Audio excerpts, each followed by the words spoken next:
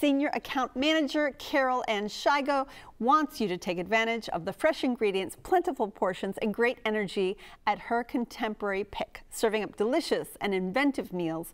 You won't want to put your fork down at this trendy enclave. It's located in Fort Lauderdale, and it's called Heritage.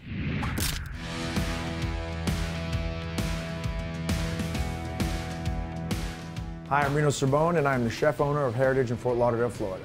Heritage is a concept that's very, very true to me. I wanted to take some of the oldest recipes I had from my parents and my grandparents and kind of present them in my way. You know, I wasn't reinventing the wheel, I just wanted to put my spin on things, but not really change the essence of what was really going on.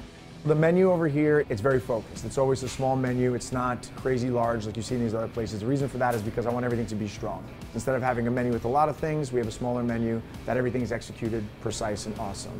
The ambiance of the place is very reflective of my personality. It's a little bit rough around the edges with the garage doors and the exposed beams in the concrete, but also very clean lines, casual fine dining-ish kind of thing. That was all by design. You know, it's very reflective of who I am. The area that we're in is an area called Fat Village, Fine Arts and Technology District. The location that I'm in now, even when I came up with the concept, it was not the raddest place to be, but I saw the potential and I knew it was going to be something special.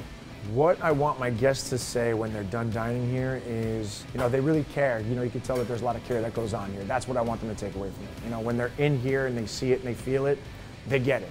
Heritage is a modern Italian restaurant that offers really cool, unique fare that you're not going to get anywhere else.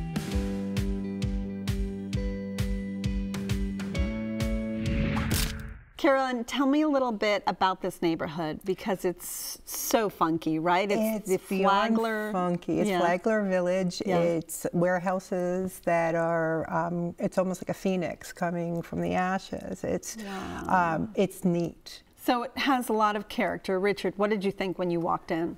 I found that it's definitely very chic inside. It had a very industrial look. It had beautiful black walls surrounded by these black and white photographs of mugshots. Yeah, the mugshots is what draws your attention the moment you come in. You see mugshots of David Bowie and Sinatra. So you know you're going to go into a place where you're going to have a great meal, but also at the same time have a great, just very eclectic sort of experience at the same time. So tell me about this last time you went, what you had. Oh, wow. We had a lot. The squash blossom. Oh, my God. Thing. It was a stuffed squash blossom, and it was lightly fried. Did they stuff it with cheese by chance? Yes. Oh, my gosh. The combination was just beautiful. Every presentation of every dish, everything was meant to be a certain way, and it was beautiful. You also had a black mushroom arancini? Yes, very earthy tasting, very substantial. The presentation, these round black balls came out. This plate with the flowers on top. And so arancini is usually a rice ball. It was rice. It was it was a dense rice. So it was filling. I bet. Yeah. It's kind of like a croqueta with rice on the inside. We shared a lot. So we brought a lot home too. And you had a mafaldin bolognese, I believe. We did. We had the bolognese, which was filled with meat. The sauce was, I mean, it was, you could tell the pasta was handmade. Then we had a chocolate and peanut butter budino. Okay. Budino. Budino pudding. Budino. Yeah. Oh my goodness. An Italian pudding. Oh my goodness. I honestly, I can't even tell you. It was made by angels. It was that good. Richard, you also started with squash blossoms, correct? Yes. We came with a group of friends, and we decided we were going to try to order the house in terms of the menu so we could try a little bit of everything.